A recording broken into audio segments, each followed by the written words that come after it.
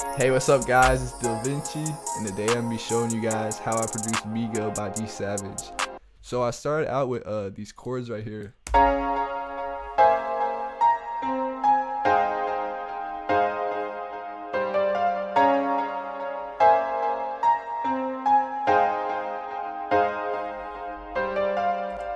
When I made this beat, I was going through a bunch of older FLPs I started but never finished. I picked this random one, and it was like these chords, but it wasn't exactly these. I like edited them, but yeah, I didn't know how to play piano back then, so I clicked these all in. So yeah, after that, the next sound I had was, let's see what the next sound is. I had this pad, this little pad layer. So this is a single layer pads, ambient pad 3. But yeah, same chords, just a little layer to give the song more of a vibe.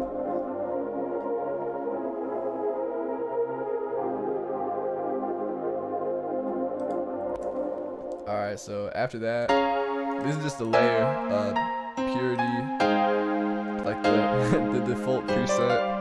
Just copy and pasted the chords right here, just for another layer. So the next sound I had was this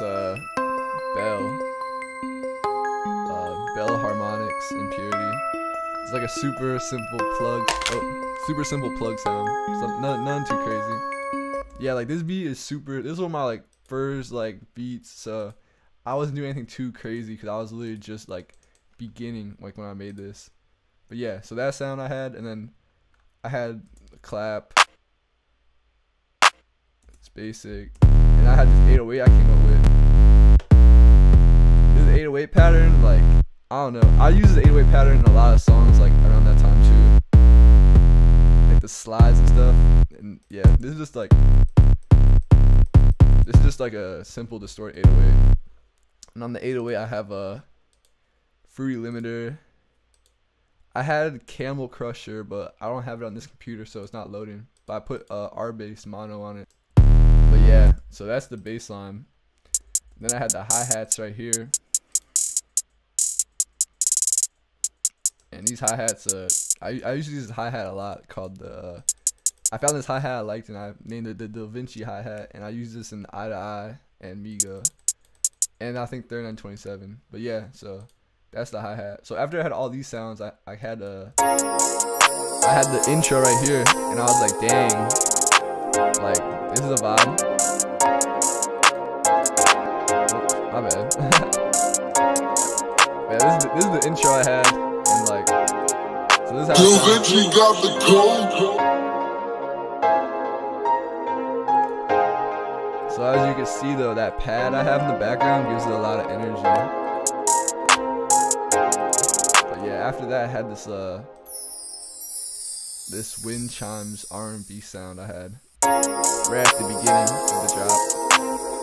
So yeah, I had that. The next sound I did after this was the infamous purity cheap lead sound. And this is me playing a C to A sharp. Dun, dun. But yeah, so I had that. After that I did the kick. This is just like the racks kick. But yeah, I had what I have on it. I had sausage fattener and the limiter on here, but I don't have it on this computer, so I put this fab filter limiter on it.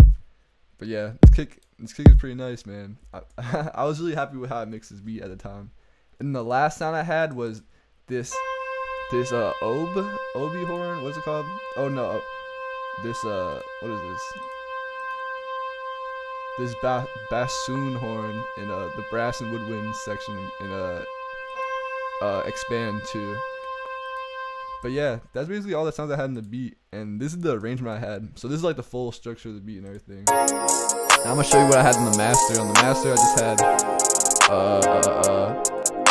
I had the clean master, RMS and Maximus, and just a Fruity Limiter. Dylvinci got the code.